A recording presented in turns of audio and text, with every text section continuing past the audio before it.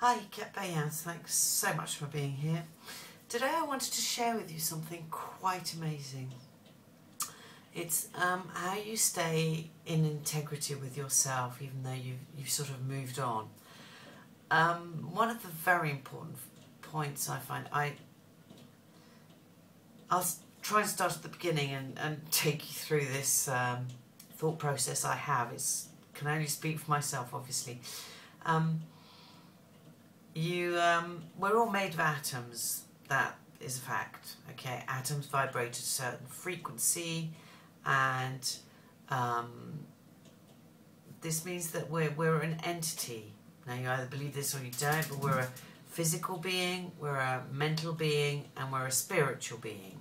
So we have three entities all in this body that we're borrowing for now, and when we're vibrating at a higher frequency, like I was saying in the video earlier on, you have to be, do, have. So you have to sort of throw yourself into this vibrational frequency. It's like a bit of like a radio, you're sort of looking for a good radio station. Anyway, sometimes you have to just find it, and then you have to really tweak to just get back into it. And I found that I've been really just throwing myself up into that other energy level, really higher. And because we're always going to a spiral, we're spiraling upwards, we're learning, so we're going through a spiral. And the spiral, the tip is here, if you like, and it's going up and up and up, and it's getting bigger and bigger. And so when we finished one learning curve, if you like, and we have to have another one, we're going to another one. So invariably we're throwing our energy up there because we know we've got to go up there.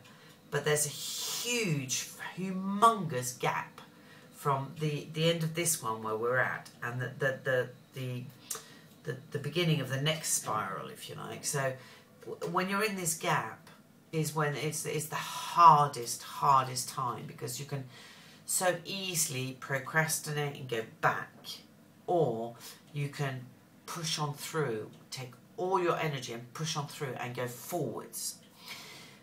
So I believe that, once you've just done this, and there's no safety net here. We have no safety net. You just go crashing down, which you will do.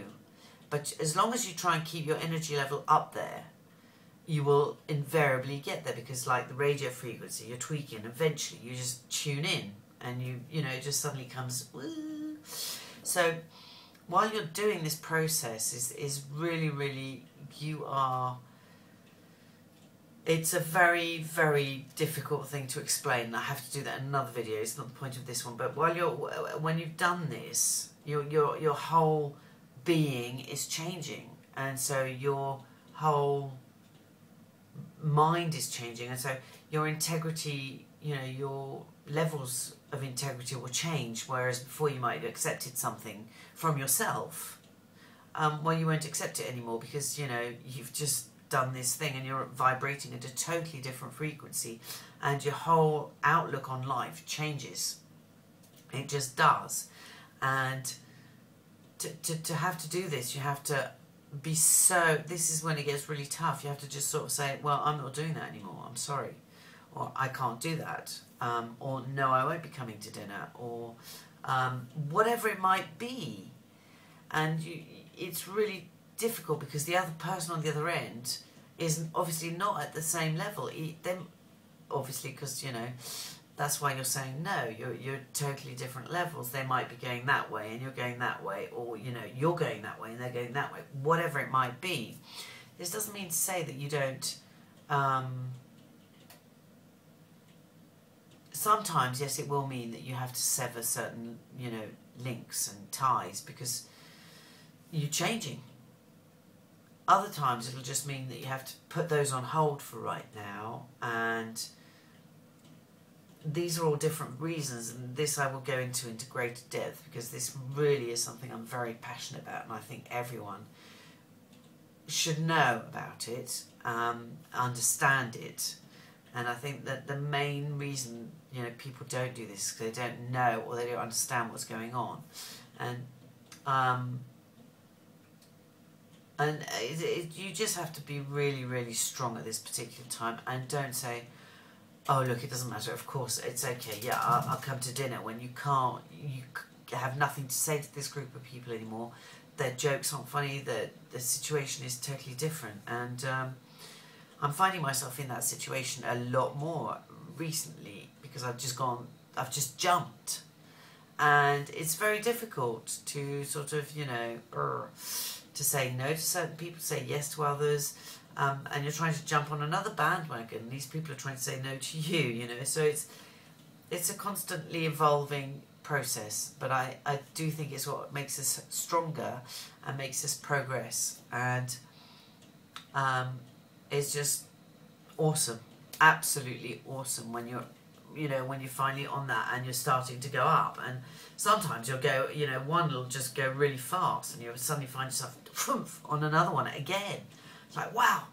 And I remember I was listening to Bob Proctor and Mary Morrissey, the 11 Laws, Unforgotten Laws, about The Secret, and she gives an example about, you know, how when her granddaughters learns how to add, she's saying, oh, you know, she's adding 5 and 5 and 5 makes 15, and, you know, she says, well, that's really tough. She's learning 5 and then 5 and then 5, and she says, but little does she know that in a few months' time she's going to learn multiplication, and it's going to be 3 times 5, and that's way a lot simpler than going 5 plus 5 plus 5 plus 5, right? 3 times 5 is tumph. So this is where I'm at the moment, and it's going to start going really, really fast. So I'm very proud of myself. I'm very proud of you for having watched this. I thank you. And I'm very, very blessed and always so grateful to be here on planet Earth and to be going through this process. You've got to enjoy the journey, otherwise you just won't know and you won't get to that other level. So I could go rambling on about this for ages and ages and ages. Well, something that's really passionate. I'm really so passionate about this, and I really hope that, you know, you get some valuable information from this.